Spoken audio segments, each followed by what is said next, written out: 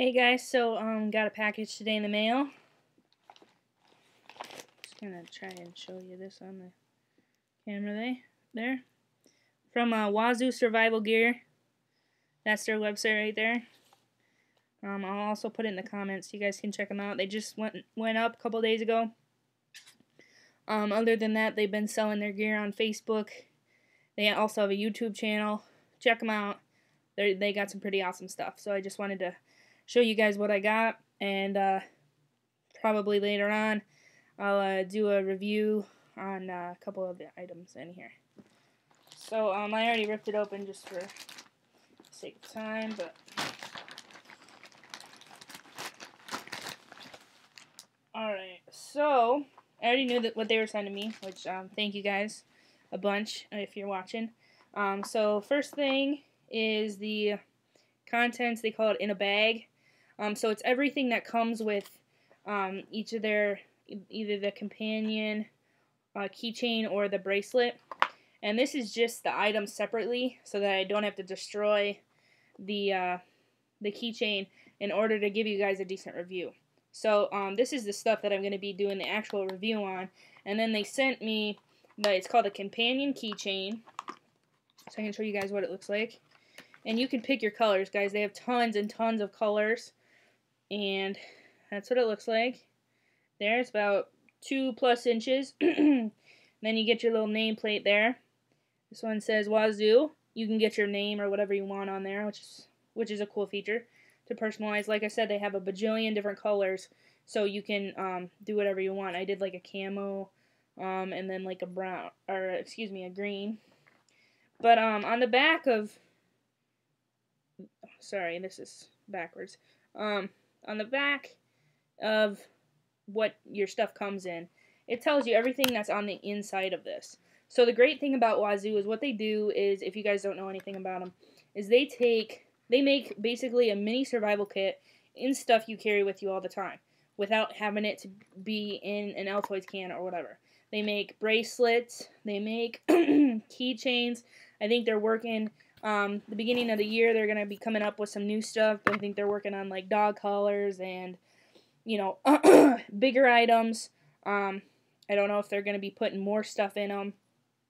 But basically, if you're left with, like, you know, how people, like me, I just have this regular paracord bracelet, okay?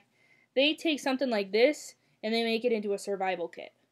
So so for instance, this keychain, that's about, you know, it's not very big, which is part of the idea. It's more of like a minimalist survival. It has, obviously, the paracord. There's a fire steel in here, a needle, 20 feet of 50-pound test braided fishing line, a fishing hook, and then you have the nameplate and the little lanyard deal right there. So, nothing's gonna cut you or stick you, the needle or the hook or any of that stuff. It's all braided up in there. You just have to untangle this paracord, and it's in the center. Okay, so if you were to need to use it, you just unravel it and get the stuff that you need. The nameplate, like each item in here has multiple uses. They give a few ideas on the back here. I'll read through a couple of them. Like the nameplate, you can use it as a striker for the fire steel, which is, I think, the main use. Also a sinker or spinner for fishing, a signal mirror, or you can sharpen one edge of it and make it like a blade. Okay, so that's like 4 or 5 items, or 4 or 5 uses just on this nameplate deal, right there. Okay, fishing hook, you know, basic stuff you can do with that. The fishing line, you can use that to sew up wounds, you can use it to fish, you can use it to make snares, you can use it to, you know, repair clothing or gear. The needle, I mean, you can use it as a backup fishing hook. You can statically charge it and float it on a leaf and use it as a makeshift compass. You can, you know, repair equipment with that again. The fire steel, obviously strike quickly to ignite a fire, and if you scrape really slowly, then you can come up with some flammable shavings. And then obviously the paracord, you can make nets, you can make, you know, stuff to carry supplies or catch fish, make shelter or raft. You could you know, get the inner strands out and use that if you run out of your fishing line, for repairs. I mean, there's a million things you can do with this stuff. So, I just wanted to show you guys what I got. I'll take this stuff out here, kind of show you what we got here. For the paracord, there's 2 different strands, obviously because of the 2 colors. And they're probably about 3 to 4 feet a piece.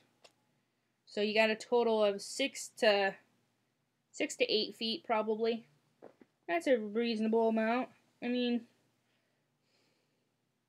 there's plenty you could do with this. You could tie them together and get one long strand, or, you know, there's plenty of stuff. I mean, it's a decent amount of cordage, and, you know, this is all that, you got like 8 feet of cordage just in that little thing that you throw in your keys, or throw in your pocket, or whatever. Okay? So, remember, we're thinking minimalist here. Okay, so then the stuff that's on the inside, I was really impressed. I just took a look here. This is the 20 feet. Yes, 20 feet of 50-pound test braided fishing line. This is the best fishing line I have ever seen. You can tell it's braided. It is green. It is super duper strong. I mean, this would easily be amazing for doing sutures, for sewing up your clothes, sewing up your gear. It is super duper strong. This is what you would want with you, not some of that clear plastic crap, okay? This is, when you're talking about fishing line and you're talking about cordage, this is what you want right here. This is awesome. I'm super pumped about the quality of this, because when you're talking about minimalist survival, you're going to want high quality stuff that's going to work, you know, that's going to do you well in a pinch. So that's awesome. I was super pumped about that. Try not to stab myself here. So here's the hook. I don't know if you can see that very well. It's a pretty small hook. You're not going to catch anything super duper big with that, but, you know, it's a hook. It's better than nothing. The needle, on this, there's the needle. Again, I like the length of it. The length is good. I wish the eye, well, maybe not. I was going to say I wish the eye was a little bit bigger, but, it seems to be okay. You can't probably see that. But, because I'm thinking, if I need to, if I need to strip the paracord, I don't know if the inner strands would go through this, and the fishing line doesn't seem to. So I wish the eyelet on the needle was a smidge bigger. But, you know, I like the size. You don't want anything too big. It's, of course, going to be sharp. But, yeah, you'd have to untwine the fishing line.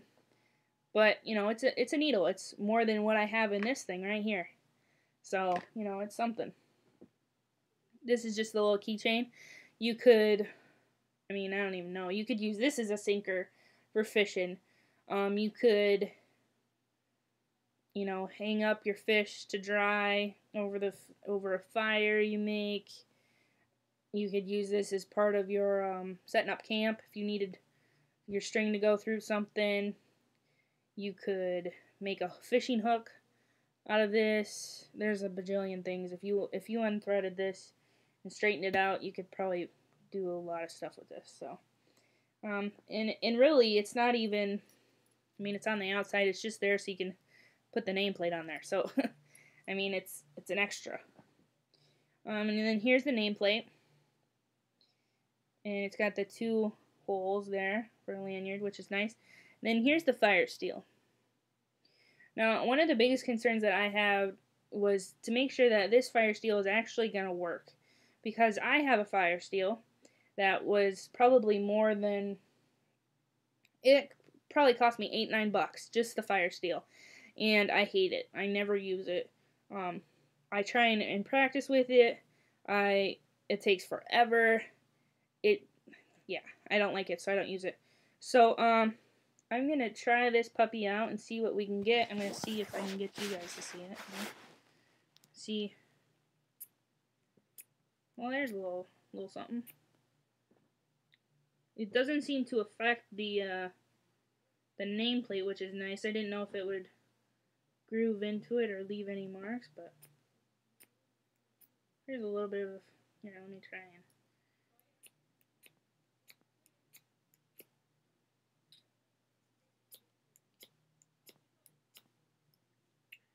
Well, come on now.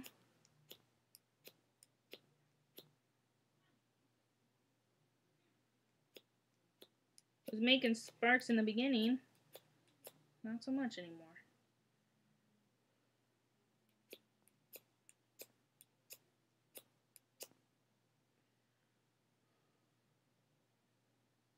I can see where I'm scraping stuff off, but I don't seem to be getting much of a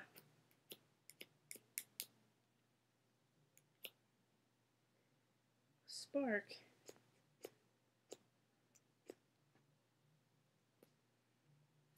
Maybe, excuse me, maybe I'm doing something wrong, I don't know. I'm gonna work on that, I think.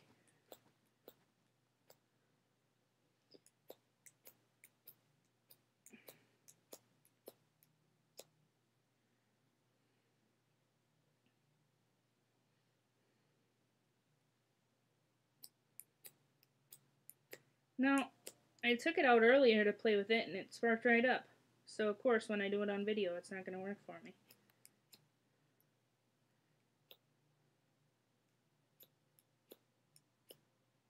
I keep hitting my thumb because it's so short, which, you know, is part of it, I guess.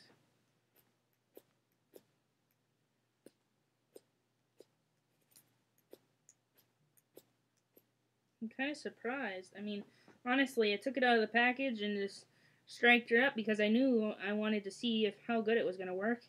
And it, you know, first 2 strikes did 2 big sparks. And now it won't do nothing for me.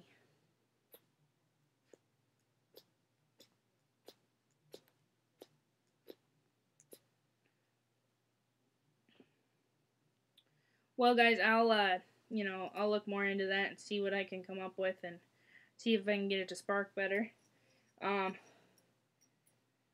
But, you know, I'm gonna play around with some of this stuff. I just want to show you what I got, and I just want to thank you guys at Wazoo. Really appreciate it.